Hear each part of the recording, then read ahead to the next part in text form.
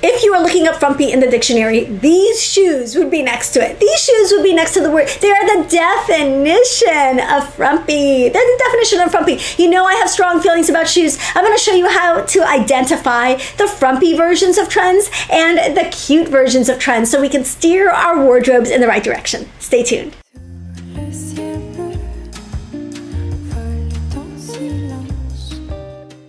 Hello, this is Netta. Welcome to my channel. My whole goal for this channel is to help you build a wardrobe and a style that you love so you look beautiful and feel confident every single day. So currently running through another round of my reverse closet edit and wardrobe building bootcamp. So you definitely want to hop in and join us and get your wardrobe all situated for fall before you start bringing some of the trends and some of the updated pieces into your wardrobe. You want to know what you have and evaluate what you have. Start with what you have. Add a couple of key pieces that resonate with you, your lifestyle, your personal style, your budget, all the things. And that's really how you build a wardrobe in an intentional and conscious way. So today I want to talk about the things that I think should not enter your wardrobe. And these are specifically shoes that should not enter your wardrobe. You know, I have lots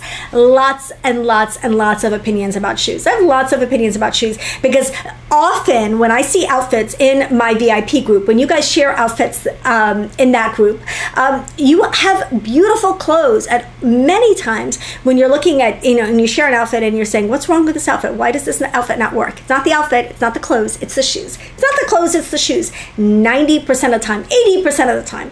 It's not the clothes, it's the shoes. The shoes can make or break an outfit. Now, shoes need to do one of two things. They need to either bring something to the outfit, add something to the outfit, contribute style to the outfit, or they need to add something to your body in terms of flattery. They need to lengthen your leg. They need to elongate your lines. They need to just look, kind of blend in with your skin and look beautiful and elongating and polished. So those are the two things that shoes should do in an outfit. If they don't do either, then you may want to consider adding them to this list that I'm about to share with you of Frumpy shoe trends of 2023. Frumpy shoe trends of 2023. Some of these are full-on trends, and some of these are versions of trends that just don't work. So let's get started. The first is the Croc. The Croc. Can't believe I'm mentioning Crocs in a video, but Crocs are back with a vengeance, and I mean vengeance, because they're awful. Putting Crocs on a trends list is like putting flip-flops on a summer trends list. And I actually did see flip-flops on a summer trends list because they're like, oh, thong sandals are back. I'm like, flip-flops have never gone anywhere, but they're for the beach or the pool. They're for the beach or the pool. They're not shoes that you wear out and about. And I feel the same way about Crocs. If you are a Croc lover, I don't know if that such a thing exists, but if you're a Croc lover and you're not a teenager, because I know a lot of teenagers wear Crocs, then my encouragement would be those are shoes for the yard, or maybe walking the dog if you walk the dog and nobody sees you. But they're not cute shoes. They're shoes for like outdoor mucking around work. I don't know. They're not cute. They're gargantuan, and like I just don't get it. I don't get it. So Crocs are absolutely, they look like you are walking in cement blocks. They're so bulky and really not at all flattering. They don't bring anything to an outfit, and they don't accentuate or elongate your leg line. And so in my opinion, they don't really deserve a place in your wardrobe unless, like I said, they're mucking around shoes. Now, if you like the ease of Crocs, or you like other features about Crocs, consider a clog. A clog is going to give you the same comfort, the same ease, the same slip-on ability of them, even the same silhouette, but much more modern, much more flattering, much cooler. Definitely will add something to your outfit. My favorite clogs right now are these from Madewell. Are just beautiful. They're very, very comfortable. They're affordable. They're a decent height, and I think that they are a great substitute for the Croc. So don't wear the Croc, instead wear a clog. Look, they even have the same number of letters. Like, very easy switch, very easy switch. You can do it, you can do it. So all joking aside, I know Crocs are like a go-to for a lot of people, but I would definitely encourage you going into fall, winter to maybe find a more elevated version that's really going to add something to your chic outfits that we're working on, that chic wardrobe we're building together. Okay, the next shoe I want to talk about is the Frumpy Cap Toe. Now, cap toe shoes are so classic and are so beautiful, obviously all inspired by the Chanel classic and iconic cap toe style, but a cap toe shoe is having a moment right now. So do they ever go anywhere? No, they don't. They're always in style, but they're absolutely having a moment in the spotlight right now, and they're really good cap toes and they're really bad cap toes. Let me show you a bad cap toe. This Guardian pump from Anne Klein. This is a bad cap toe style. It's just a bad cap toe style. It's that gathered a little bit. It's the frumpy heel. There's just nothing cute about cap toes. And cap toes can really be borderline. They can be borderline.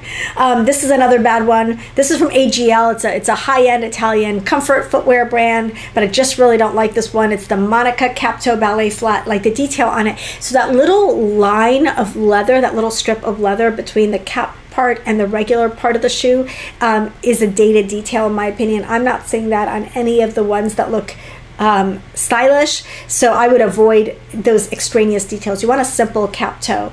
Another one, this one is borderline. This is the Eleanor cap toe pump from Tory Burch.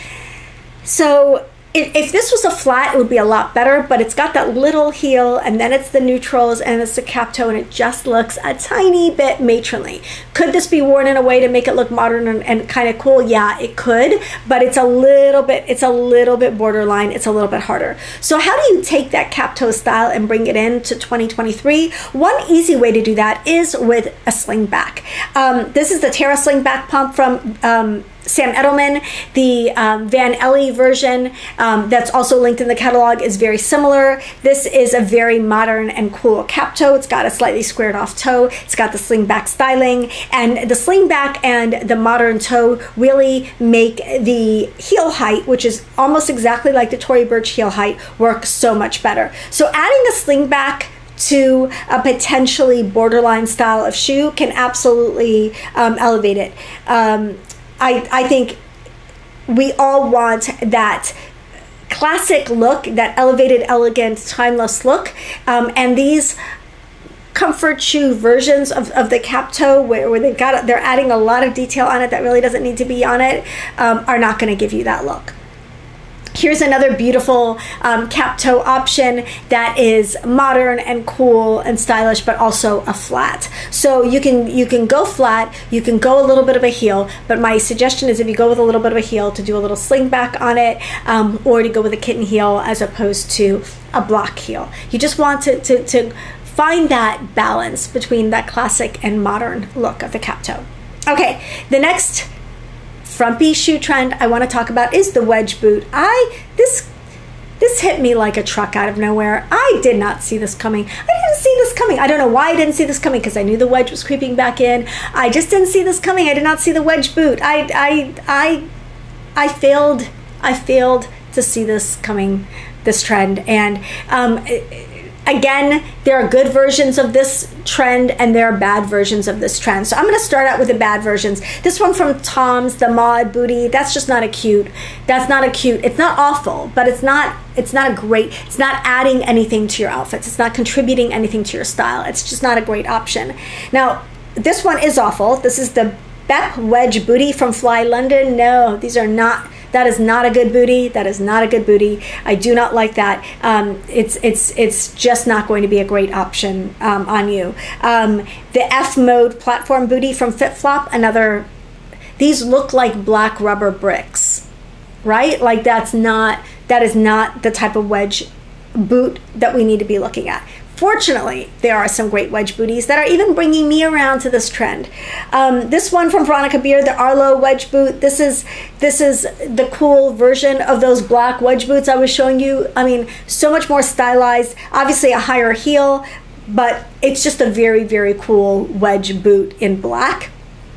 If you want something a little bit more maybe accessible, a little easier to wear, this Dolce Vita Suzanne wedge booty. That's a cool wedge booty. It's a great neutral color. It's got nice modern details, and it just looks like a stylish shoe as opposed to a rubber brick.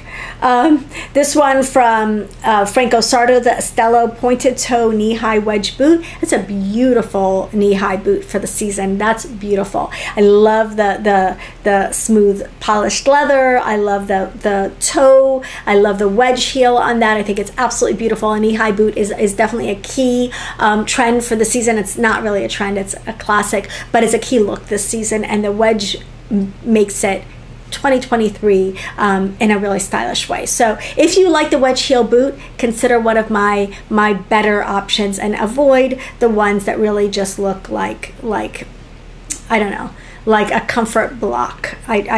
Those are not going to do anything to any of our outfits.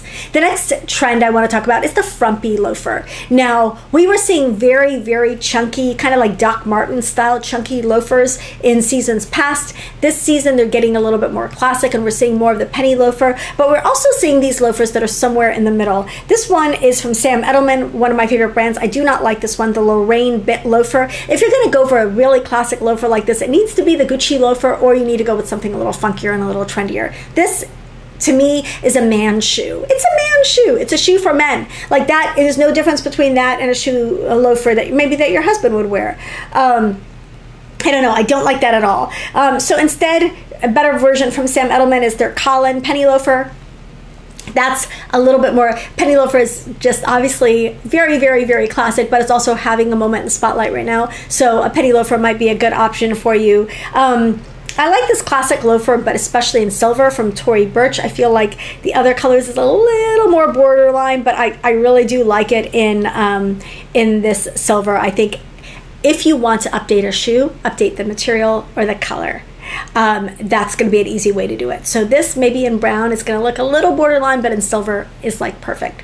I also really like these Korean lug sole loafers from Madewell. These are really, really nice. That's a cool cross between a penny loafer and a little bit of a lug sole loafer. So it's a nice updated version. Jeffrey Campbell has these velveteen bit loafers. Those are so cool because again, you've got suede updating the classic loafer style and making it more modern and bringing something new to your outfits. This one is an absolute hard pass. This is a loafer with a heel, the Miramar penny loafer pump from Linea Paulo. No, those are so bad. Like I really think that's probably the shoe that's next to the definition of a frumpy pump in the dictionary. It's that shoe. That's the frumpy pump shoe. That's the frumpy pump. Okay, so loafers, you want a penny loafer style. You want a style that's somewhere between chunky and man shoe. You want it to contribute something to your outfit. Maybe look for interesting colors, interesting materials, maybe a metallic, something to bring something new to your outfits. Okay, the final shoe category I want to talk about is the low pump. The low pump. Somebody in my comments called this the frump pump, and it's possible that some of these are frumpy, and that's what we're trying to steer clear of, right? Because I am all here for the kitten heel and the block heeled lower pumps. They can be so beautiful, and they're very much on trend, and they're very, very stylish when chosen properly. And then there are really awful ones. They're really awful ones too. So we're gonna identify what makes a low heeled pump fashionable and what makes it frumpy. So let me show you an example of a frumpy low-heeled pump. This is the Chaldees pump from Easy Spirit. This is a frumpy low-heeled pump. Now, even if the pump was if the heel was a little higher, it's just a frumpy. It's just a very, very frumpy pump. This is another cap toe pump, but this is the Lucinda cap toe pump from Easy Spirit. Notice it's the silhouette of the pump and the heel itself, and then the other details that make this just a frumpy pump. It just makes it a frumpy pump. There's no getting around it. Now, how do you take that comfortable heel height and make it more modern? I'm going to show you. This Tory Burch Georgia pump, this is a great update. Now, the fact that there's a contrast between the shoe and the pump and the heel color, the more interesting details, the squared off toe, like those details are what takes this classic pump and makes it more modern and makes it much more wearable and much more stylish. The other way to do this is to change the material, like I said with the loafers. Like if you make it suede, that's going to go a long way towards making the pump less frumpy. So even just taking those Easy Spirit pumps, if they were in suede, they would have looked a lot better. But this Franco Sarto Diva pointed toe pump, notice not only is it suede, but it also has a kitten heel. So changing out the block heel for the kitten heel has made a difference in these, although even in a block heel, this would have been a great pump, but then that suede in that beautiful neutral color absolutely works and makes this more modern. Another detail that will take a pump from being frumpy to being fashionable is to make it a sling back, like I had said earlier. So this Scarlet sling back pump from Bella Vita, the fact that it is has a sling back and a kitten heel and is in suede makes this a much more stylish low-heeled pump.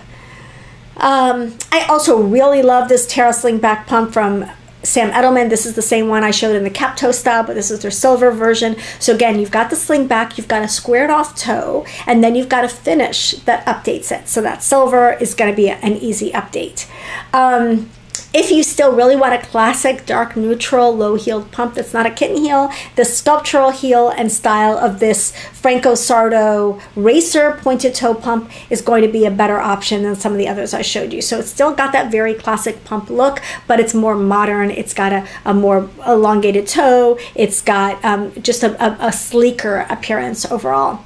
The final option I want to show you, this is the Georgia pump that I showed you from Tory Burch. This is in another color. Like just the fact, again, that the heel is contrasting, and this is a cool metallic heel. I think it's a metallic heel, but it's definitely a lighter color. This makes this pump definitely more modern. So be careful with the low-heeled pumps, because we know like a low-heeled, block-heeled round toe pump in bone or sand is kind of a quintessential mature looking shoe. So we want that same comfort and we want that same versatility, but we want it in a more modern version. Again, shoes should do one of two things. They should contribute, add something to your outfit, say something about your style, or they should elongate your leg and add flattery. So these frumpy shoes don't do either. So we really want to choose our low-heeled pumps with caution, because there are a lot of fabulous ones out there, and I'm here for them. They're comfortable, they're wearable, they're walkable. They allow you to dress up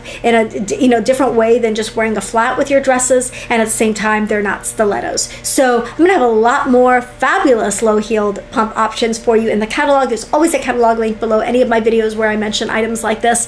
Don't forget to like this video if you liked it, subscribe so we can keep hanging out, and let me know which of these shoe trends, frumpy shoe trends, you hate the most. If there's any of the options here that you liked that I showed you, let me know in the comments. Always love discussing with you guys. I'll see you in the next video.